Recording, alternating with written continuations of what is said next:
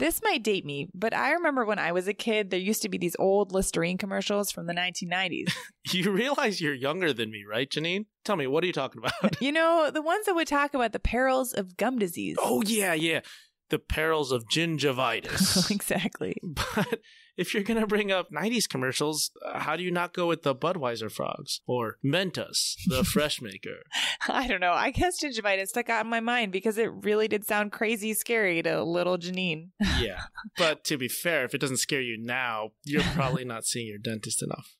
Well, I think that what always got me was that it was such a scary sounding name. I didn't learn that itis just meant inflammation until medical school. I'm still trying to see where you're going with this one. Well, after our last discussion about COPD, Carl and I talked about how to classify it. We talked about how symptoms matter, but population level outcomes matter too, and they don't correlate as well as we might like. Sure. And what's kind of cool is that inflammation is common to both disease. Oh, God, I think I know where you're trying to go with this.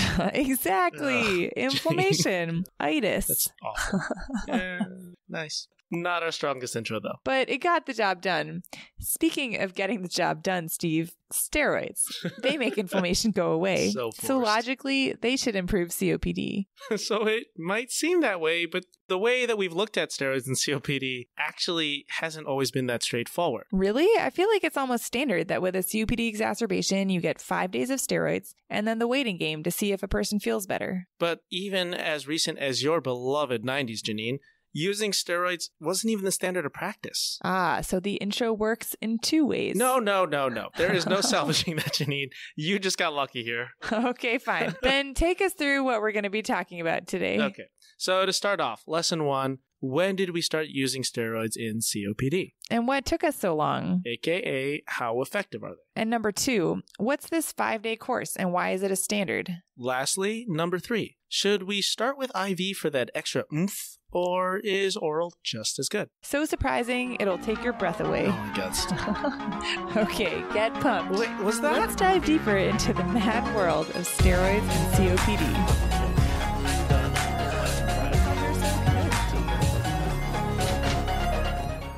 I'm Janine Knudsen. And I'm Steve Liu. This is Mind the Gap, a Core IM podcast with the support of Clinical Correlations. Our show today was peer-reviewed by Melissa Lesko, a pulmonologist at MU. So let's talk steroids and COPD. More specifically, COPD exacerbation.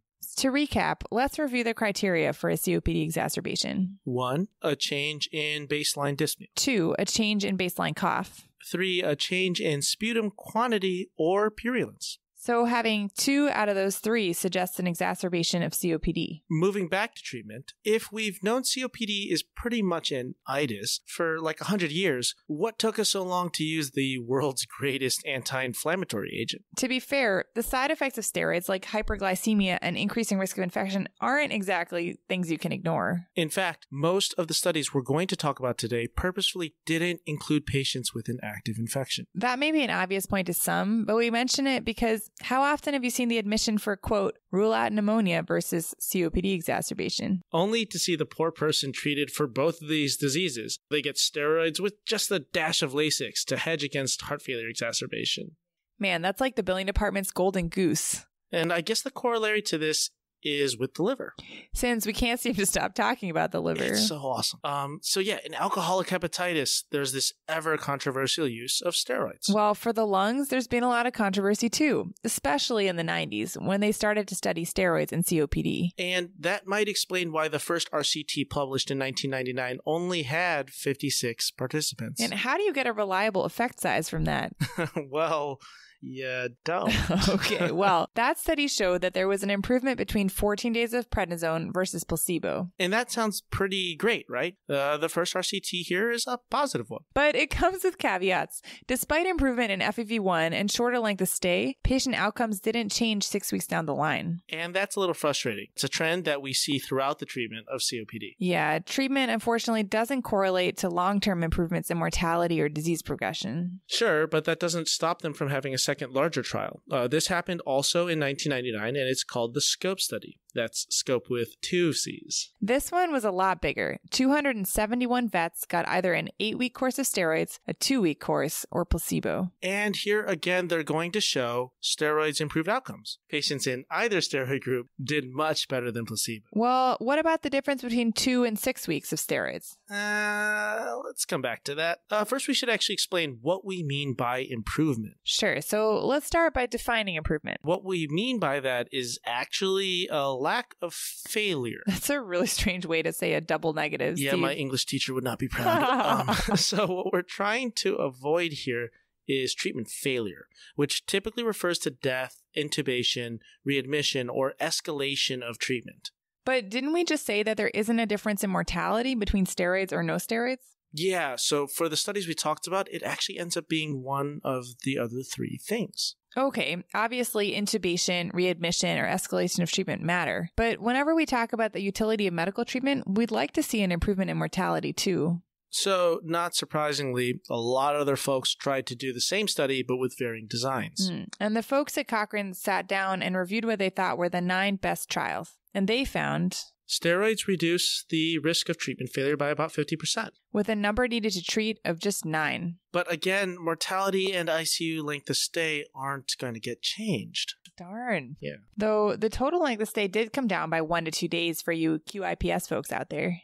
I guess fewer hospital days is probably better for patients anyway. Fortunately, the patients getting steroids didn't necessarily get more secondary infections, although they did see more hyperglycemia. So how many days should we treat for if we're going to weigh pros and cons? Well, pretty much as soon as we started using steroids to treat COPD, researchers began asking exactly that question. How long is too long? Look no further than the study we just cited for proof. Yeah, let's come back to the SCOPE trial. That's with 2 Cs. The 2-week versus 8 weeks of steroids trial. They found no difference in outcomes, right? Longer is not better. But that didn't convince everyone. For a few decades, the numbers that people were using were all over the place. Patients would get anywhere between a steroid shot in the ED to a 8-week taper. And for pretty much 2 decades, the GOLD guidelines reflected this, stating that the standard of care was for a 10 to 14-day course. In fact, the Europeans still say this. Europeans.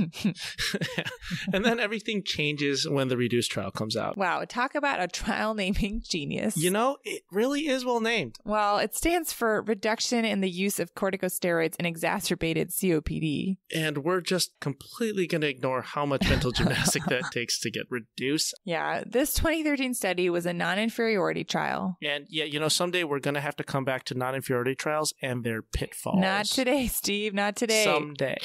That was published in JAMA, looking at 5 days versus 14 days of prednisone for COPD. And remember, at this point, because of GOLD, 14 days is the standard of care. And we're talking 40 milligrams of oral prednisone daily. And we'll also get to PO versus IV in a second. For treatment of COPD exacerbation. They also received the other, quote, standards of care, including antibiotics. Very debatable.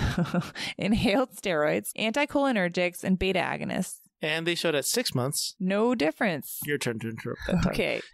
So just over a third of both patient groups had COPD exacerbations within 6 months. And as much as I'd be happy about that conclusion that more steroids aren't better, the overall treatment success rate of 60% is pretty sobering. Definitely. These are some sick people, and most have moderate to severe COPD at baseline, and 92% required hospitalization for their COPD exacerbation. And this trial alone convinced the folks at GOLD to update their guidelines to suggest a duration of therapy no more than 5 to 7 days. Wait a minute. Where the heck did that 7 days come from? Okay, I'm actually not sure about that, because they don't cite any other papers for this new recommendation. Literally, it's just this one trial. Maybe that explains why the Europeans are so reluctant to climb aboard. So then what about our last learning point, oral versus IV steroids? After all, if we're going to be basing our practice on Reduce's protocol, we actually should be using oral steroids like they did. It does make some sense after all. Oral and IV steroids have the same bioavailability. Not surprisingly, GOLD suggests that oral and IV steroids are equivalent. But this kind of feels like something we say more than we practice. After all, who hasn't been tempted to start IV steroids on a patient that just hasn't gotten better fast enough? And this point is a bit tougher to tease out. IV and PO steroids are thought to have similar rates of onset. Yeah, and I guess we give side-eye to practitioners that use IV over PO. That's not a thing. What is side-eye? Side-eye. Lots of side-eye.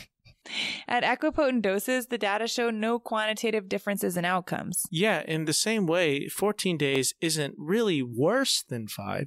We just think giving less medication is better. Because values. Would you want to be tethered to an IV pole? Or from a systems perspective, induce more cost? Some value-based medicine for y'all? Uh-huh. Or is it an unsaid notion that changing from IV to PO means that things are getting better and we're moving forward with our patient's care? Sure, so maybe it's a medical philosophy point, but the counterpoint can be made that if a person can't take PO, maybe IV is better because, say, they're in respiratory distress. Or maybe they actually do have heart failure and they have gut edema, leading to the compromise of bioavailability due to poor gut absorption. So maybe the thing to take away here is with IV versus PO antibiotics, or with the length of therapy, there may not be an exact answer. And you need to ask yourself what matters in how you make your decision. Because it's not just about the data, it's about the practice of medicine. COPD exacerbations have a drastic impact on quality of life. To put it in sobering numbers, 10% of patients with exacerbations never return to baseline within 3 months of an exacerbation.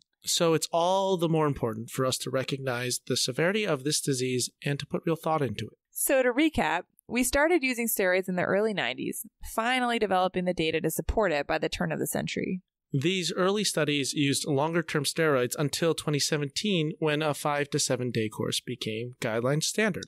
But debate still exists, like with PO and IV steroids, which have equivalent outcomes. It's up to you. Which one are you going to choose? In summary, COPD exacerbations have a huge impact on the morbidity and mortality of our patients, increasing our onus to seriously consider the implications of our treatments. Hopefully you learned a little about the data behind treatment for COPD. And hopefully it helped a little bit to understand how we got from there to here. So we know that we went kind of quickly through the data. And arguably not as in-depth as some might like. So as always, we want to encourage you to check out the data too. Take a look at the links below the podcast on the Clinical Correlations website so you can take the time to judge the data for yourself and sound smart on rounds. Super smart. After all, this is a podcast talking about those gaps in our knowledge because you only heard it the one time. So if you really want to feel confident in the data, take the time to pick it apart yourself. And if there are any other topics you'd like to hear us discuss, please let us know. I'm Steve Liu. And I'm Janine Knutson. And remember, mind the gap. Thanks for listening. Disclaimer.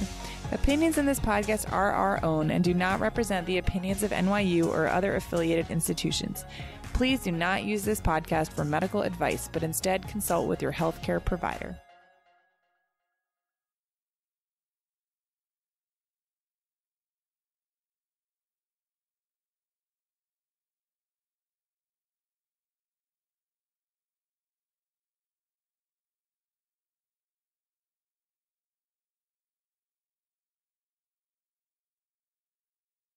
And you need to ask yourself what matters in how you make your decision. Come on. Only you can prevent forest fires. It's like a sci-fi, only you can change the world. Yeah. Wait, do it again. What if I told you that you can support your blood pressure and healthy CoQ10 levels with 2 chews a day? The new Super Beats Heart Chews Advanced is now supercharged with CoQ10. That's like getting CoQ10 for free. Our powerful blend of beetroot, grapeseed extract, and CoQ10 supports your cardiovascular health. Visit radiobeats.com and find out how you can get a free 30-day supply on bundles and save 15% with the promo code DEAL. Without the ones like you, who work tirelessly to keep things running, everything would suddenly stop. Hospitals, factories, schools, and power plants, they all depend on you. No matter the weather, emergency, or time of day, you're the ones who get it done. At Grainger, we're here for you with professional-grade industrial supplies. Count on real-time product availability and fast delivery. Call, click Grainger.com, or just stop by. Grainger, for the ones who get it done.